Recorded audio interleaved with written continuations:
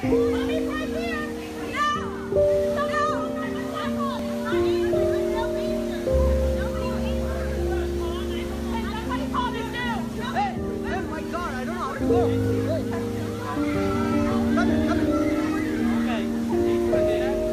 Mommy's right here.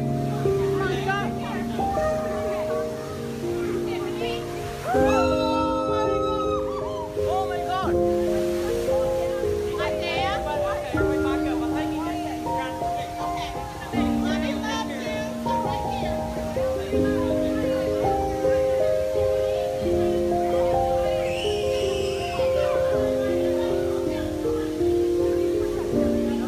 Isaiah, be calm.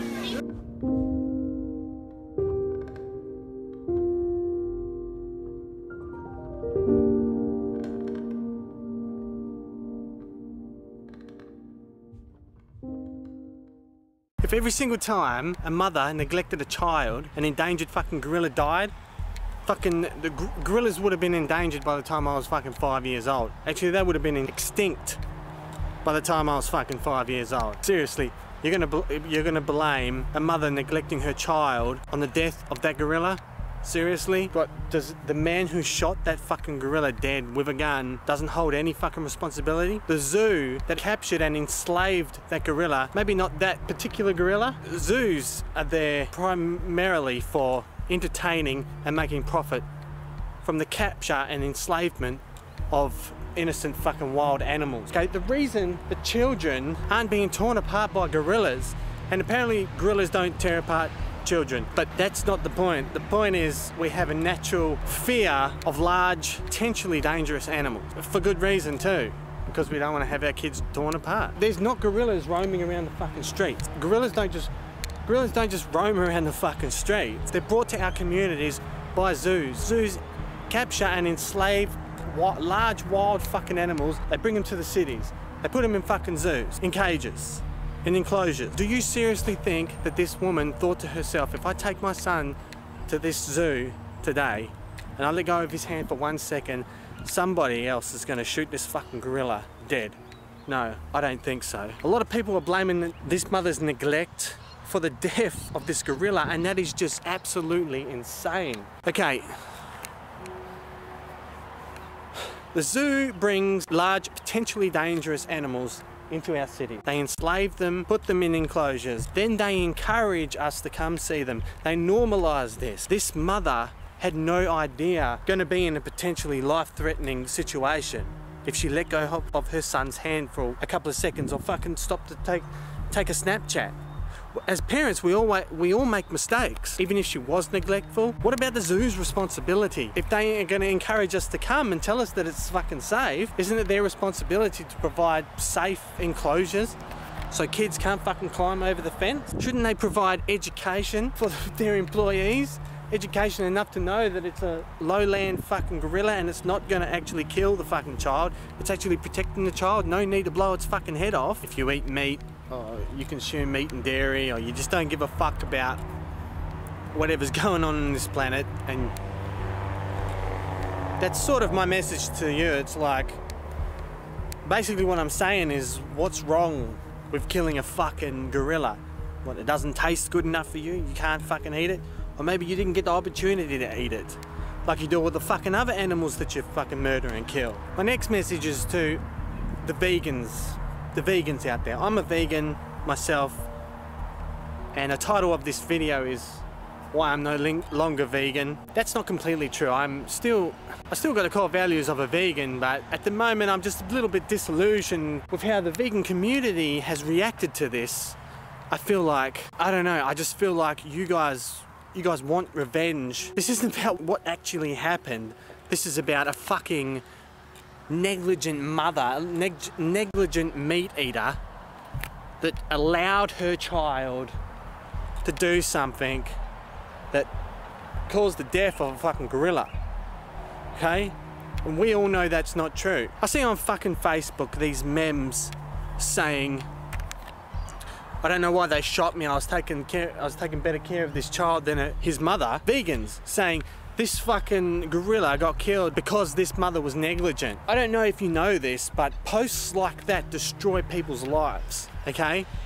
If you destroy this mother's life, you're gonna destroy this child's life, okay? Now, I'm not just fucking exaggerating. This, I feel, will literally destroy her life. She might lose her job, therefore losing her house. I don't know, her husband might fucking cop some abuse, might lose his job. Man, shit's gonna get crazy for this bitch. Why? Because she was just as negligent as fucking any other mother's ever fucking been? Because she was just as negligent as my mother? Does my mother now deserve to fucking get her life ruined because she neglected me? No, why? Because there wasn't a fucking gorilla and there wasn't an endangered fucking gorilla standing around, and the gorilla didn't fucking grab me when she let go of my fucking hand for 2 seconds. Because endangered fucking gorillas or lions, large, potentially fucking dangerous animals, don't just cruise around the fucking streets. Okay, as vegans, okay, I'm getting a bit... As vegans, we're meant to be compassionate, right? As vegans, we're supposed to understand. And most vegans weren't vegans from the fucking day they were born, okay? They become vegans later. We were stupid, we were fucking ignorant. And when we became vegan, the vegan community took us in and said, you know what, you were stupid, but now you're enlightened, in you come, you know, you can join our community, we can all fucking love each other, everything's great. You didn't say, you're a fucking idiot, you might have neglected your children, you abused animals, so now we're gonna fucking ruin your life. You know, you didn't do that. I don't mind fucking revving people up online, I don't mind fucking calling them ignorant cunts, I don't mind fucking getting stuck right into them and arguing with them. And even saying I want to fucking, you know, bash your head in or whatever. Right? But this, you've taken this too far. You've taken this too far. I think that I'm not really, at the moment with this situation I see, I'm not proud to be a fucking vegan. I'm not gonna call myself a fucking vegan anymore. I'm no longer going to identify with that word. Yeah, so I don't know, what do you guys think about this gorilla thing? It's made me really fucking upset. You know, I get upset when this sort of shit happens because fucking majority of 99% of the population don't understand, they're fucking stupid. But I thought there was 1% of people that I belonged to that actually understood, but obviously I was fucking wrong. Who fucking knows? My core message in this video is we need to have compassion. If we have compassion for one person, we need to have compassion for another person. We have compassion for one animal, we need to have compassion for another animal, no matter what mistakes they make. Okay, self-preservation's different, self-defense is different, but that's not what this is. This is fucking revenge. And I'm not down for a fucking bloodthirsty fucking mob fucking bloody fucking revenge. That's all this is. So, I'm not down for it. Have I already ended the video? I already ended the video, yeah. Subscribe to me, please. If you like a babbling, fucking crazy, upset fool, fucking ranting, subscribe to me because I'm the best at that. Comment, thumbs up to this video, or thumbs down, do something. And go on a plant-based diet and don't be a fucking cunt.